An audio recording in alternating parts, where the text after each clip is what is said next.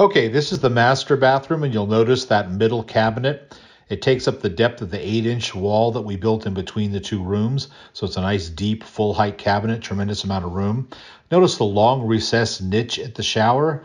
Cool feature. And the grab bar, how it doesn't look like a grab bar. It looks very attractive.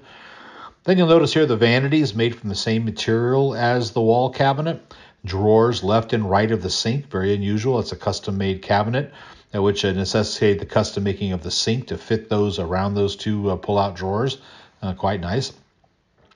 Now we move to the guest bath, and you'll notice in the guest bath you have a large window that we put in to access the bay view. A freestanding vanity, which I really like. And notice the tall splash. That was the designer came up with that, with the plugs set symmetry to the tall splash and tile. Love that look.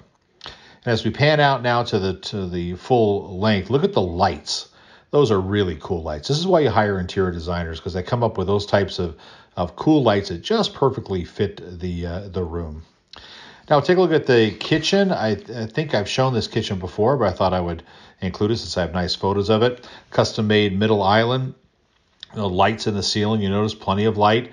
There's Sonos sound system that's hidden up there. That's tremendous sound in this room, bouncing off those windows that access the view of the bay again. And then you have, of course, my favorite Wolf range top. What I like about this particular Wolf top is it has the griddle in the middle. I like doing pancakes and eggs. I like a flat iron grill. Is quite convenient for a kitchen. So there's a kitchen and 2 baths in Tiburon.